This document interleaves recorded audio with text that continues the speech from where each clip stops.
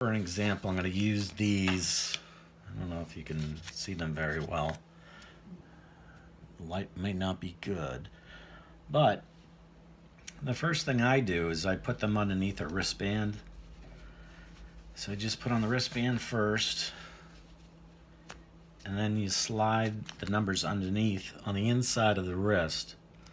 But always make sure that the first digit of the sequence of numbers is pointing up your arm towards your elbow.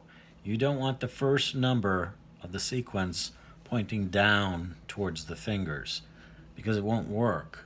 So you got to make sure you put it on the right way, and you don't slide it in with the numbers up. You slide it in with the numbers down, so the numbers are facing your skin. You want to have them touching the skin.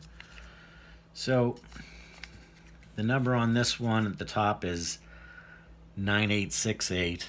So you want the 9 to be going up towards the arm. So I'm going to slide that under there.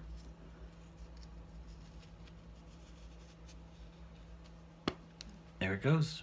You just wear it throughout the day. You can wear it at night. You just take it off when you shower. Another way that I've been doing it, and actually a caddy down in Florida showed me this way. He's a client of mine, and he said he didn't want to wear the wristband, so he had a different way to do it. And what he does is he uses a Band-Aid. And I thought this was pretty cool. So I started trying it, and I actually think it's more comfortable than wearing the wristband with it. So what I do is I just make sure that, let's see, you can do it like this. Make sure the numbers are pointing up towards my elbow, and just boom.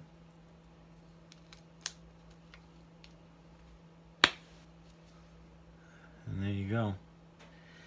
It doesn't even feel like you have it on after a few minutes. If you get one of those patch Band-Aids, it really works good.